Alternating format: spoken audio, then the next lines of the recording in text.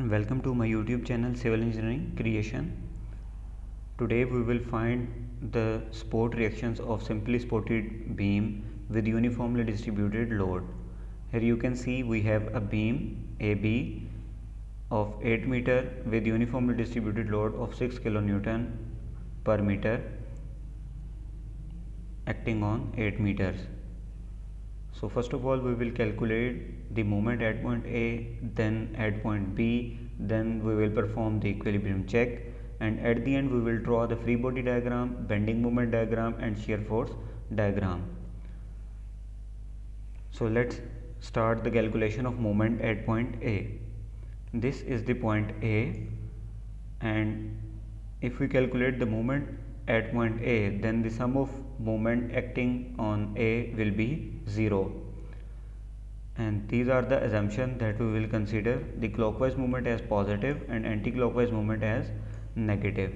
If we consider the moment at point A, then this uniformly distributed load will bend the beam in clockwise direction, and this support reaction of RB will resist the bending moment in anti-clockwise direction.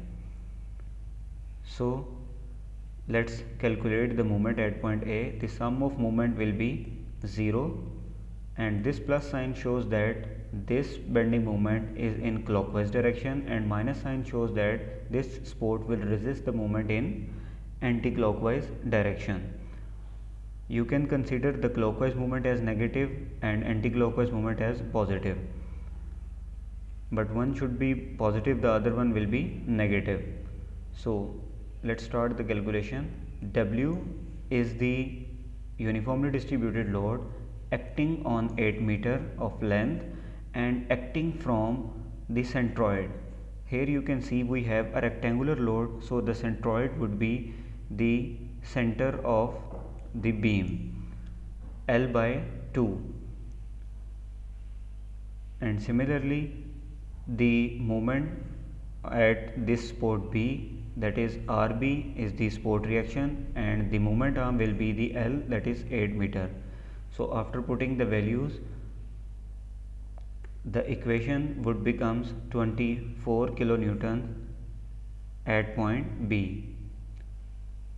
We can also calculate the support reactions of simply supported beam with uniformly distributed load with the help of this formula, WL by 2. W is the uniformly distributed load, L is the total length where the uniform distributed load act, and divided by it with the 2 to get the reactions RA and RB. Similarly, we can calculate the support reactions at point B.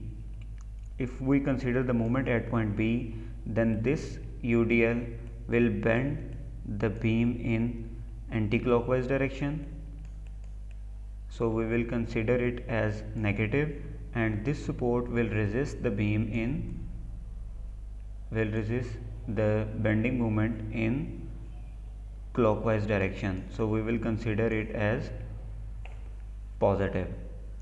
So this is the equation. Again, minus sign shows that the bending moment is in anti-clockwise direction, and this plus sign shows that the support reaction will resist the moment in clockwise direction. If we consider the moment at point B, again W is the uniformly distributed load, L is the length where the UDL acts, and L by 2 is the centroid of the UDL. So RA is the support reaction. After putting the values, we will get the RA, that is 24 kilonewton as well. We can also calculate with the help of this formula. Let's check for equilibrium. For that, we will consider the condition of equilibrium is the sum of all the forces acting in vertical direction or acting in y direction would be 0. The upward forces will be considered as positive and the downward will be considered as negative. So the upward, that is 24 kilonewton, and this 24 kilonewton at RA and RB, and minus sign shows that the UDL acting in the downward direction, and 6 into 8 means the total load acting on the beam, so that is 48. so the sum of these moment will be 0. It means our support reactions are correct. Let's draw the free body diagram. For that we have a beam AB with uniformly distributed load of 6 kN per meter acting on 8 meters with the support reactions 24 kN on each side. Now we will write the shear force equation and also draw the shear force diagram. For that we have a beam AB and the shear force equation would be V is the shear force and X means wherever we want to calculate the shear. X is the distance. For example, we want to calculate the shear at 3 meter. It means the X would be 3. If we want to calculate the shear at the center, that is 4 meter, so the X would be 4 meter. In this example, we will calculate the shear at 3 points. First of all, we will calculate the shear at point A, then at the center of beam, and at the end we will calculate at the B. So let's start the calculation of shear at point A. For that, RA is the support reaction and plus sign because it acts in the upward direction, and minus sign shows that the UDL acting in downward direction. W is the UDL acting on X. After putting the values, RA would be the uniformly distributed load acting on length L, divided by it with the 2. So at point A the shear would becomes 24 kilonewtons because X is 0 at point A. Let's draw a line of 24 kilonewton at point A. Now we will calculate the shear at center of the beam, and at the center of beam the X would becomes 4 meter from A.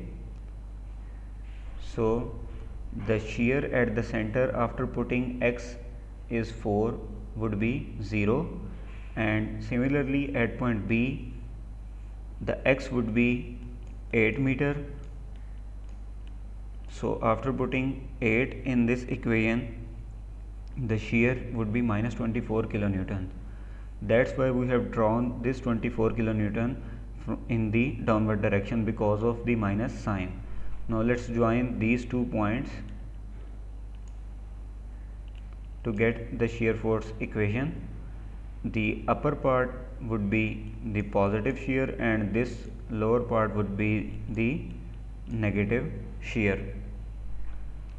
Let's draw the bending moment diagram with the help of shear force diagram. You can use the area method, but in this example I will write the bending moment equation here. So we have a beam AB with center C. The bending moment equation is very simple to write. You just have to multiply the shear force equation with the moment arm. So RA is the reaction acting at X. X would be the moment arm, and minus sign shows that is in the anti-clockwise direction. Or again Wx is the load and acting from the centroid, that is X by 2. So after putting the values, the equation would becomes WL by 2 into X minus W into X square by 2. So moment at point A would becomes 0 kilonewton per meter because X is 0 at point A, and at the center the moment would be 48 kilonewtons because at the center the X is 4 meter, and at point B the moment again the 0 because X is 8 at this point.